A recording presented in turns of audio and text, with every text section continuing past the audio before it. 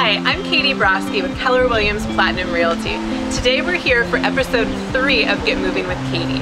I feature local businesses that I love that are located in or near Berks County, Pennsylvania. Located right off of US Route 422 is Penn Avenue in West Reading. West Reading has events happening every month like a local farmers market, second Friday on the Avenue, and fun themed festivals.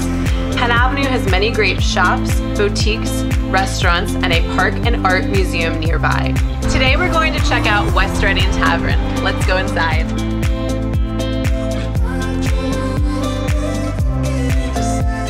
Meet Mark Woodward, the owner of West Reading Tavern. Hello. I have a few fun facts to share. Mark and I both graduated from Shippensburg University, and we both love to practice hot yoga in West Reading. Mark, can you tell us a little bit about the history of West Reading Tavern? Hello everybody, my name is Mark Woodward and I'd like to welcome everybody to the West Reading Tavern. This restaurant has been in my family now for 44 years. A little history, back in 2011 I moved back to Pennsylvania from Las Vegas, Nevada to join a partnership with my father, Steve Woodward, to run the restaurant. My favorite food item here at the West Reading Tavern are the truffle fries. I think they are the best fries in the world. My favorite drink item menu here would be the Dirty Martini, and I love the olives. I'm really picky with my olives and like the nice small olives.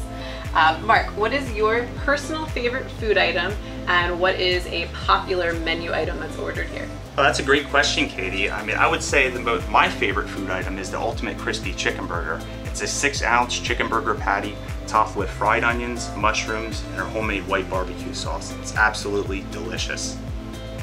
And I would probably say the most popular food item menu right now would be our classic tavern burger. Mark, how is the West Reading Tavern involved with the West Reading community? Yeah, thanks Katie. There are actually 2 events that I run for the West Reading community.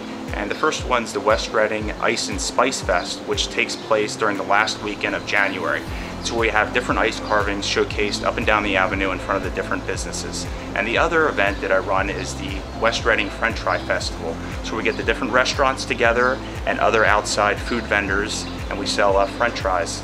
Who doesn't like French fries? Thank you, Mark, for your time today. You're welcome, Katie. I appreciate you coming down here to the West Reading Tavern and showcasing my business. Have a great day, everyone. See ya.